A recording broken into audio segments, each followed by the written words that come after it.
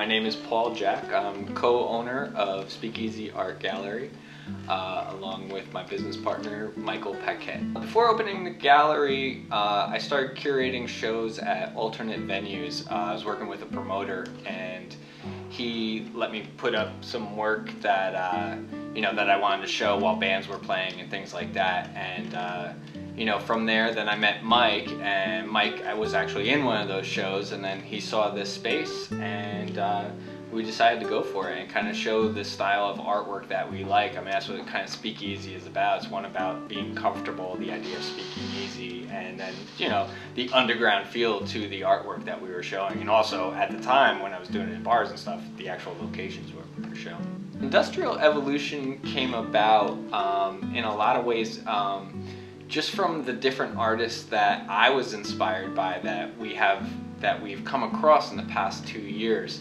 And we thought it would be a really interesting thing to incorporate those artists into one show who used materials that were non-traditional. One artist that really influenced me that we've had shown in the past was Nishi from Japan. His stuff was really, really cool, and I liked that he did his work on wood.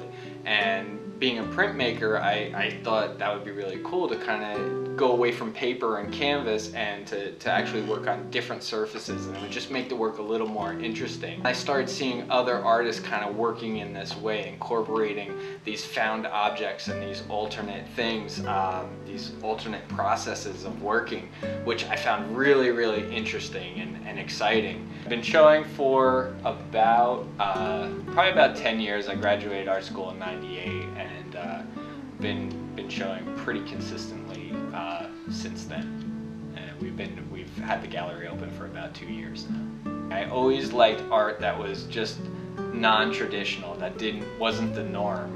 So as a printmaker, I wanted to move away from paper, and as a painter, I wanted to move away from canvas. I just wanted something that was a little more exciting and also organic. I like the idea of working on woods and carving into woods, and changing the colors of it and just manipulating it and then incorporating stuff that, like, found materials. I use sawdust from stuff that I've carved out and incorporate that into the work now. And I really enjoy that. I think it has a much more interesting feel, and like I said, more of an organic feel to it. My process for the work that's going to be in this show starts with this kind of style, which is what I was doing before what I'm doing now, and I kind of called this the Doodle series. And I just felt that for a lot of people, their first impulse in art, in drawing, in life in general, you put a drawing implement in somebody's hand and their first reaction is to scribble. So I always thought it was kind of neat when you kind of looked up at a cloud and you could see something inside that. So I kind of took that scribble and tried to construct it, see what I could find in there, see if I could find something interesting and pull it out and make it more visible. And then my newer work, it's kind of getting even more abstracted and not, finding those textures in the materials themselves. I use a lot of chipboard and, start carving and finding shapes in there and pulling it out, but being a little more abstract, maybe showing some form, but not really, like a figure or a face or anything like that, just working in a little more of an abstract way. For me, I am so excited about this show. This is probably, the show I've been wanting to do for, for the 2 years that we've been open. So I'm really excited about the artists who are in it, and it's an honor for me as a curator to work with them and as an artist to show alongside them. It's phenomenal, and we had to be open for the 2 years that we were open to find all these artists and meet all these artists so that this show could happen. So for me, it's incredibly exciting, and I hope people come and check it out and enjoy it as much as I do. My name is Dan Fenelon, and I'm a local New Jersey artist, and I've been exhibiting my work for about 25 years. I'm really into tribal art, and I want to create something that's kind of like what I call modern tribal art, So I thought a way of doing that would be to incorporate like everyday objects into my work, and something that you would see, like, you know, toys, which I do a lot of, but then to kind of give them a tribal element or a tribal life to them, to turn them into these kind of like urban kachina dolls that I do, you know. So it was like the fusion of modern and tribal together, you know, and I thought that would be a good way to do that by using like ordinary everyday materials. Well, what's happened is, you know, I feel like I'm kind of getting a little tired of my own work, you know, and you know, I have like kind of an audience of people who know me and know what I do, you know, I've had the past couple of shows, you know, you do shows and sometimes you got to slip in the same work into several shows, you know, and you're showing at different galleries, and you know, I just decided this time I really want to do something that's completely different than people have seen before. So one of the elements I really pulled out of my old work was I didn't do much color in the new work, you know, it's like very monochromatic, you know. And then I really started to get more influenced by the found object thing. It's wonderful and frustrating in the same sentence, you know. It's like I'm doing the same old thing and it's just becoming rote, and it's like I don't feel it in my heart anymore.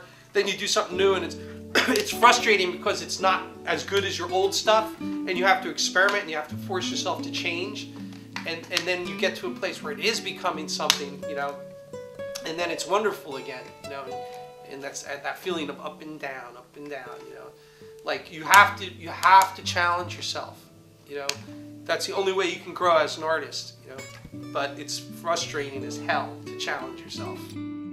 My name is Chris Mays, and I've been showing my work for about 2 years now, ever since I graduated from Salve Regina University. I use the materials that I do because the porcelain, I find, is very fluid when I'm sculpting my pieces, and it adds a level of permanence that I really find alluring. I like to use the metal because it in some ways decides what the porcelain form is ultimately going to be in the end, and I find it challenging to sort of take these various hunks of metal and sort of breathe new life into them by sculpting these porcelain figures. My process is very intuitive when I'm sculpting these works. Like I said, I like to find the metal and sort of let that determine the form that eventually comes out.